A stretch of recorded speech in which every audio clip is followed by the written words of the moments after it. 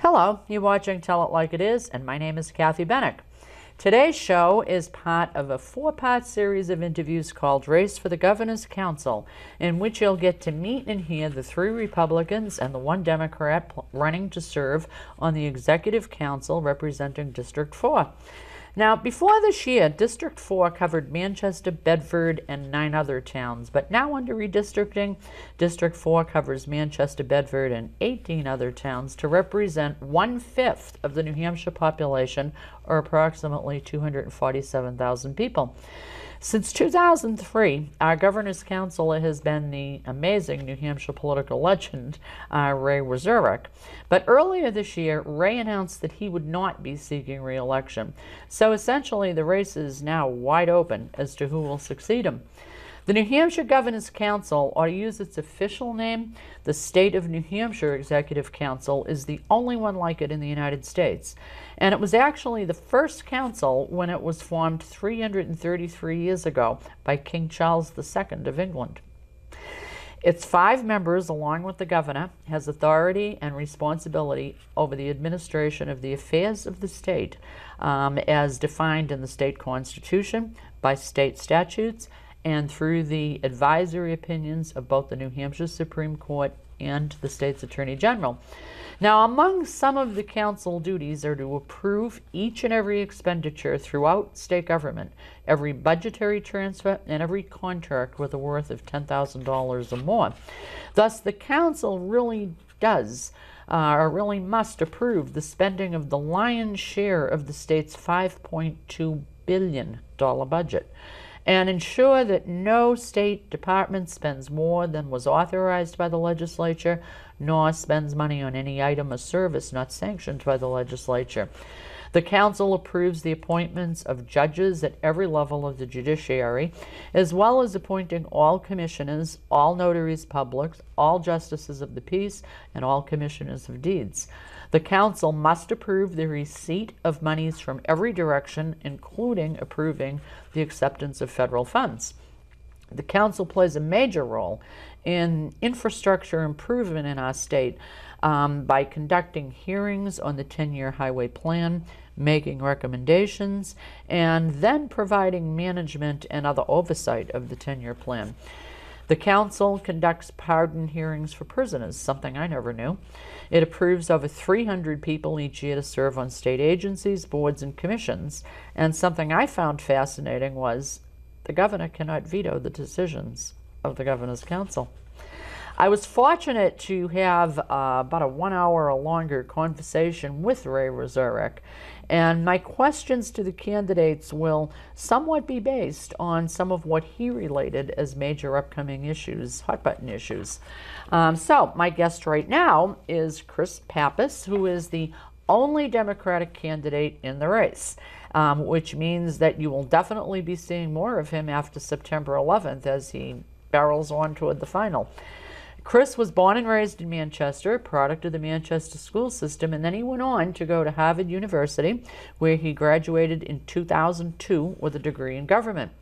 He went on to make great use of that degree because he served 2 terms in the New Hampshire House of Representatives from 2002 to 2006, and while there he served on the House Finance Committee, a committee that's intricately involved in the development of the state budget. He then went on to serve as the Hillsborough County Treasurer for 2 terms from 2006 to 2010. And he points to his investment decisions there as leading to almost $5 million being returned to the taxpayers of Hillsborough County. He's a well-known Manchester businessman since he's co-owner of the Puritan Backroom Restaurant and Banquet Facilities, which is really a 95-year-old Manchester landmark. Very active in the community, particularly through his service on the board of directors of the Southern New Hampshire Services and also on the board of the Manchester Historic Association. And this is worth noting. Chris's candidacy has received many, many union endorsements, including from the ironworkers, the firefighters, both statewide and from Manchester, the New Hampshire Education Association, the Teamsters, and the State Employees Association. So, with no further ado, Chris Pappas, I am so pleased to have you Kathy. here, and congratulations on jumping into the race. Thanks very much. It's a pleasure to be here. I appreciate the opportunity to speak to voters in Bedford specifically. It's an important community. It's one of the largest communities in the district, and so I'm going to be here a lot over the next few months before this election. Oh, that's great. That's great. Now, I think I mentioned to you off camera, what I've tried to do really is to ask all of the candidates the same questions in the spirit of fairness. So I'll do the same, but please feel free to jump in wherever you'd like with any observations. One of the big upcoming issues that will come before the Governor's Council is the state employees' health contract, cost in the vicinity of $500 million per year. What are your thoughts on this? Well, I think, and you gave a very good overview and historic perspective on the Executive Council and its role in state government. And just to kind of back up a little bit, I think that the Council plays such an instrumental role in all aspects of state government. It's really the intersection of so many different avenues that are important to our state. You know, from naming the folks that run the state departments to the judiciary to making sure that state contracts and federal monies are spent wisely. And so I think this is one area where the council must be intimately involved to make sure that we get good return on our taxpayer dollars. That's what I tried to do as county treasurer, and I made some smart investments that resulted in over $5 million being returned to taxpayers. As a small business owner, this is one of the reasons why I'm excited to run for the council and excited to serve, because I feel like my financial background and my business background allows me to pay extra close attention to the bottom line and understand the components that go together in forming a budget and in forming a contract. I did spend several years in the legislature on the finance committee, and so got to know the players of state government and how state government works. And so I think with those varied backgrounds and skills, I think I'm going to be able to bring those to bear rather significantly on issues such as this one. Now, some people feel as though the employee contribution should be changed. Do you have any strong feelings on that, or are you kind of waiting to see how things play out a bit? I think I would like to see how it plays Okay. out. I think that's something that should be considered in the fullness of the debate. I think when you have tough economic times, as we do now, I think you have to put everything on the table, and you have to look at things completely and thoroughly. And that's one of the things I'll do as a counselor. Okay, true. Another big issue that has been before the council is the decision, as you know, to change Medicaid to a managed care system and managed by private companies. And we have been told that it's expected that 131,000 people will be signed up for Medicaid, which is about 10% of the population. Now, this is all supposed to start on 12/1, December of this year.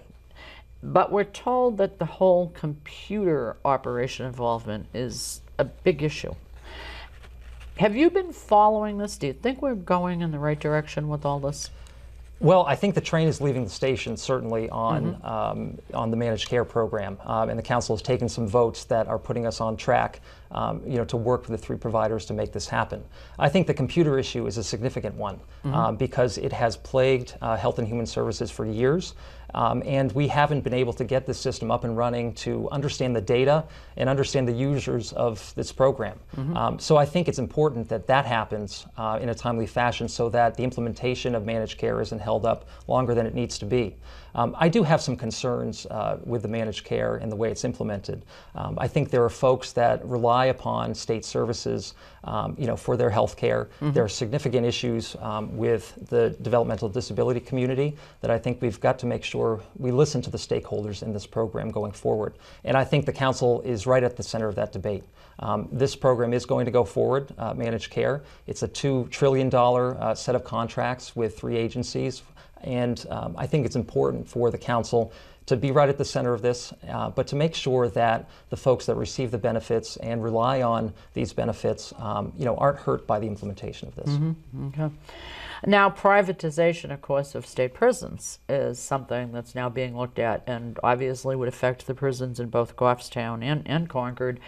And the council has gone ahead and signed a $171,000 contract for a consultant study on the whole subject.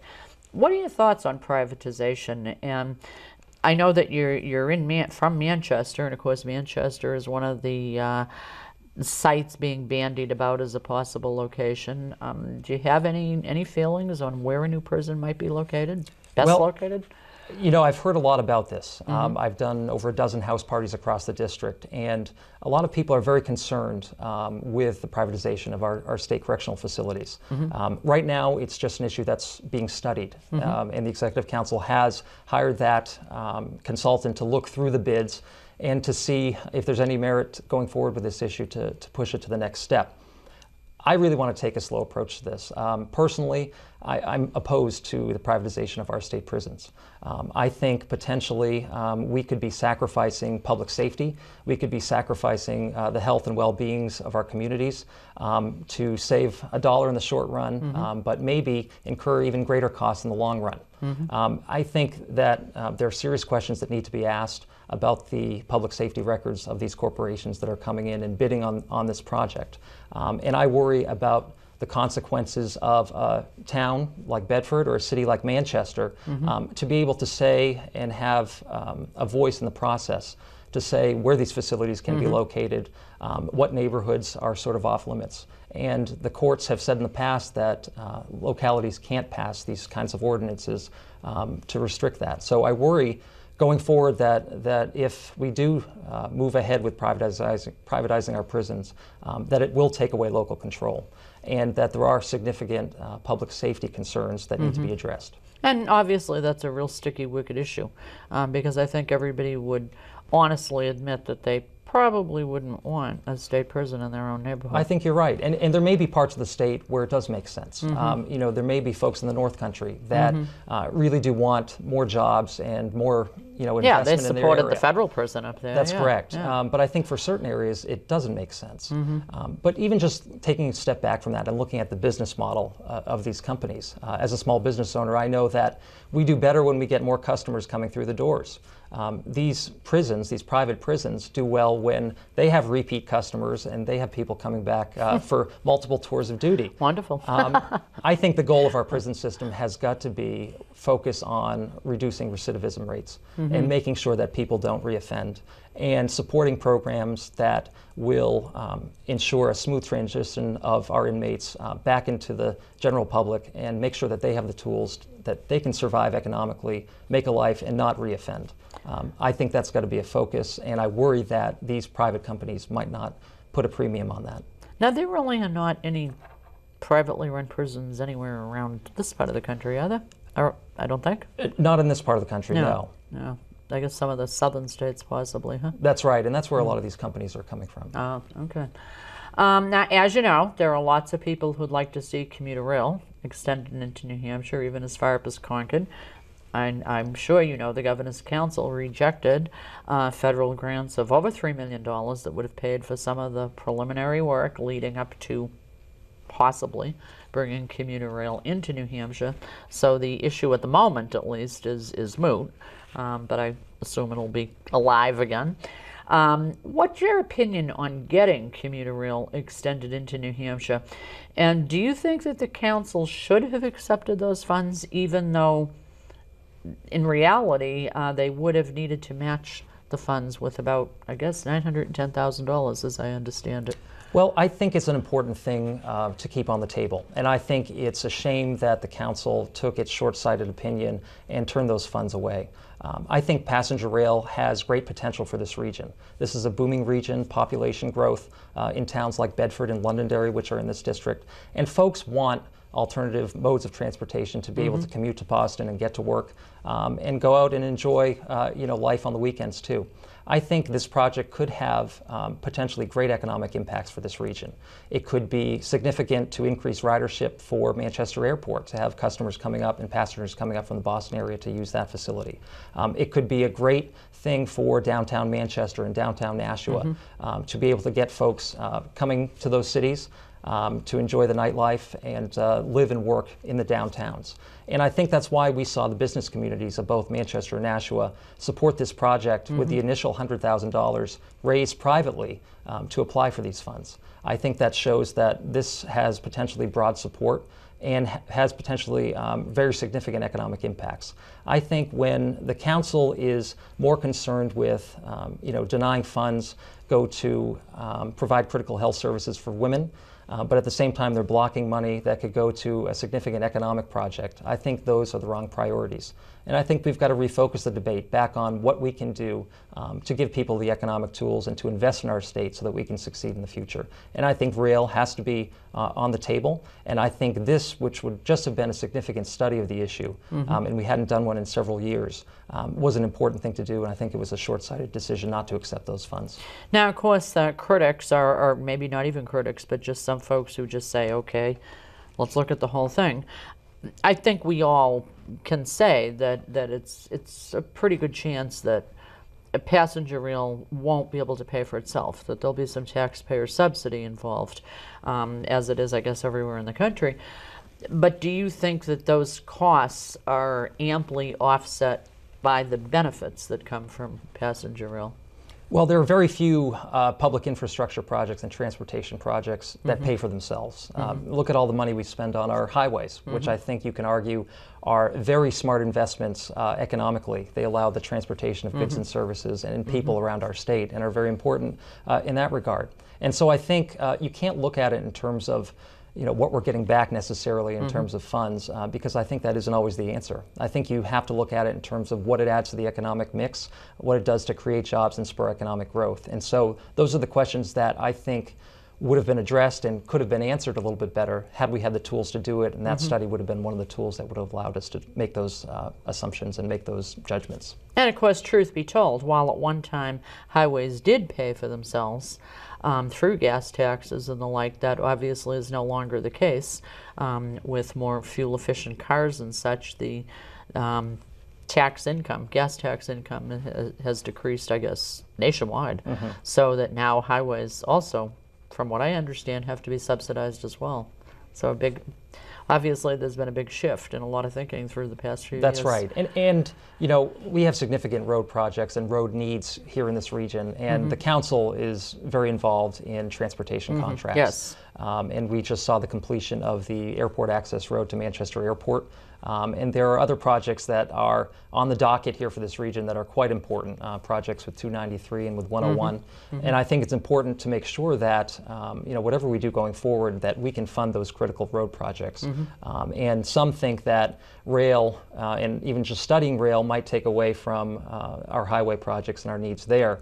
I think that it can all be sort of in the mix and can all help us better develop the system of mass transportation that we need for a growing, burgeoning region as the Manchester area is.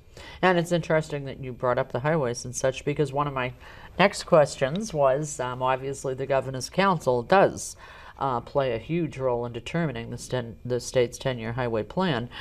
Here in Bedford, our town council pushed very, very hard for the 10-year highway plan to include the widening of Route 101.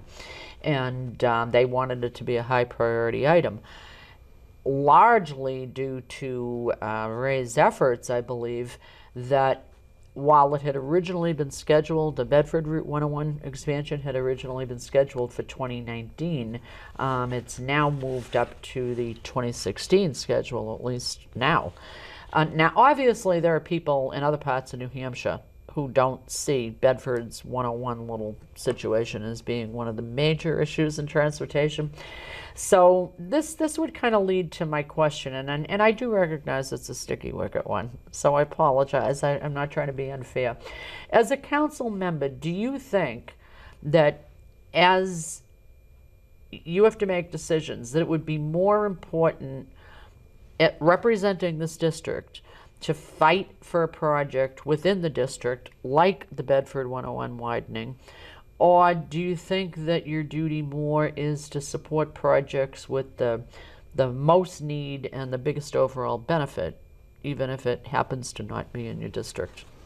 Well, I think you can find balance with that, but I think my first job as Executive Counselor for District 4 would be to make sure those priorities for our district are taken care of and our needs are met. Okay. And I think that the needs of Bedford and the needs of 101 are very significant, and I'm happy to see that the timetable has been accelerated somewhat on that. Though for people who sit in the traffic on 101 every night, and waste hours on end every week sitting in that traffic, it's not a happy situation. It can't happen soon enough. But these are issues that come with growing pains and come with increased population in communities. And I think that issues in Bedford and folks I talk to in places like Londonderry and Goffstown and Hooksett, which have similar problems and similar traffic congestion, I need to make sure that I'm a voice for those constituents and the people in those towns and speak up strongly for it. While I do have a great appreciation for the state and the needs of the state as a whole, I've got to make sure that I highlight the needs of District 4 first. Okay. Now, as you know, there are a lot of people in the state, probably along party lines, I don't know, who oppose Obamacare and wanted the state to join in the lawsuit with the other states that have joined together to fight it being implemented in their states. Now, only the state's attorney general could do that, and here in New Hampshire, our attorney general was not interested in doing that. Now, his term is going to be expiring in 2013. Thus, the council will kind of get to decide whether he will be reappointed if he applies, or obviously if someone else will be appointed who the new governor will nominate. So with that in mind, what kind of questions do you kind of have in your head right now that you would ask whomever it is that comes before you as the next potential attorney general? Sure, that's a great question. And I think the debate over the Affordable Care Act and the lawsuit that many in New Hampshire, especially the Tea Party members of the legislature, wanted our state attorney general to enter into. And I'm glad he didn't, because I think we would have wasted tens of thousands of dollars in state money, joining that lawsuit really for no gain to New Hampshire in the end. There are other states carrying the water for that. I think there was no need for him to get involved in it. But I think there's an issue in that debate over, the supremacy of the legislature. And there are some in the legislature that think, the House of Representatives rules supreme over everything that happens in state government. Oh, they think so. And I know by, just some basic high school civics that that's not the case. And I think that we need to make sure that we have co-equal branches of government, that we have a system of checks and balances. That's why I think the Executive Council is so important, because it's an important check, not just within the executive department, but also over the budgeting process and the spending of money too. So I think that we've got to make sure we bring state government back into balance. I think we have had an extreme agenda that's been prevailing at the legislative level. I'm very thankful that Governor Lynch has been there for the past 2 years to veto a lot of these bills that really, I think, don't represent the best of New Hampshire. And so going forward, that's really my policy, is I want to be able to work with both parties. I want to be able to be a part of a balanced, forward-thinking, common sense-minded government. And I fear that the debate over the Affordable Care Act has highlighted the reason why folks in the legislature, led by Bill O'Brien, don't have the right interests at heart.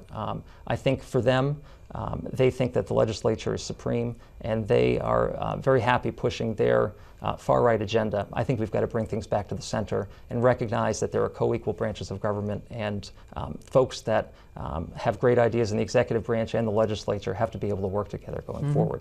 But on your specific question of questions that we would ask the next nominee for Attorney General. And there's going to be a new governor this year. Not sure who it's going to be yet, and there are candidates running great races on both sides of the aisle. Yes. Typically what I would expect would be that the new governor would name a new Attorney General. I'm not sure if Mr. Delaney is interested in serving again. I think he's served quite admirably and has done a pretty great job for our state. But I think, as with any nominee, you've got to make sure that they can check their ideology and their personal agenda at the door. And I think that's what Mr. Delaney has done with this issue, and I would hope that that would be sort of my first request that they do going forward. I think he's got a tremendous background in the Attorney General's office. I think looking at someone with experience in that office, experience in law enforcement, is critical. And I think it's such an important position that there needs to be a full airing and a full public hearing, and we've got to ask tough questions if need be. Okay. Well, as always, I get to the end of my kind of formal questions that I ask everybody.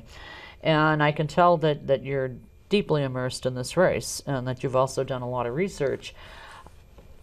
What question did I not ask you? And I mean, I know there's loads of them I didn't ask, but what question did I not ask you that you feel should have been, because it's a really important issue to you?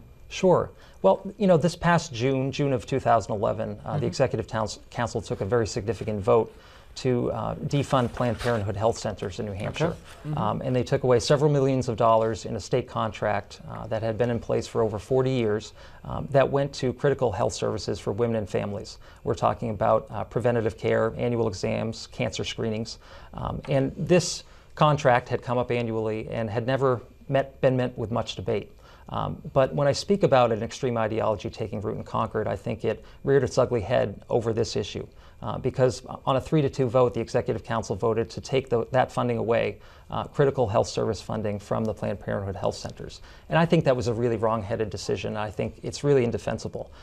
I think when you look at state government, protecting the health and well-being of our citizens has got to be paramount. And in that issue, I think they missed the ball. They were too focused on their ideological agenda, on the abortion issue, which, as we know, Planned Parenthood's funds are completely segregated, and the public funds go to those very critical health services, non-controversial services that I spoke of. And I think the fact that for 30 years plus, this contract had not been controversial, had not been debated, I think shows that there's a new direction in the Republican Party in our state that we've got to make sure we check in this election. I really do want to bring our politics back to the center. And I think regardless of your opinion on the abortion issue, I think you've got to do what's right and what's best for your constituents. And I think taking away funding for women and families that are relying on these services for their life, for their well-being, I think is wrong, and that's something I would never do. Okay. Glad I asked you if you had a question, because you obviously have a strong opinion on that. Well, as you can see, the time is running. And what I would like to do is that camera right there will be trained on you. And this is your opportunity to look right in the eyes of those people who are watching this show and tell them all about why you deserve their vote. So go for it. Well, Kathy, thank you very much. And this was a great opportunity to be able to sit down and speak with you and talk about some of the critical issues in this campaign. And I think looking just beyond the issues, I think this election is very much about what kind of a state we are and what kind of a government we want going forward. Do we want the government where there's an extreme ideology that's winning on every vote? Or do we want a state government where we have folks that are elected from both political parties that can bring people together and work across the aisle? I'm a very strong supporter of Governor Lynch. I think he's done an incredible job as governor the past 8 years. And I'm sorry that he won't be there after this election. But I think he's set an incredible standard for public service and for working together going forward. And that's you know, a template that I hope to work on, and a legacy that I hope to carry forward going forth. Ray Wazorek was a good public servant, and he's actually one of my best customers at the Backroom Restaurant. We talk almost every evening. We joke a lot. We agree sometimes, but that's what I think government should be about. It should be about people coming together, making the best solutions for their communities, and that's got to be my focus going forward. It's serving the communities. It's making sure constituents have access to state government and get the answers they deserve, and it's about checking an ideology at the door. So I'll always try to do the right thing for Bedford and the right thing for this district. And I would appreciate your support. I hope you can check out my website. And please contact me if there's any issue I can help you with. And his website is www.pappas2012.com. And that and his phone number and other contact information will indeed be on the screen. Chris, thank you so much for coming. Best of luck. I hope we'll see you after the primary. Thanks. I appreciate it, Kathy. And you're all watching Tell It Like It Is again, and thank you for watching. And I think you can agree that we have brought to you some super people who know how to tell it like it is, and Chris is one of them. So again, thanks for watching. You keep telling it like it is, and until next time, bye-bye.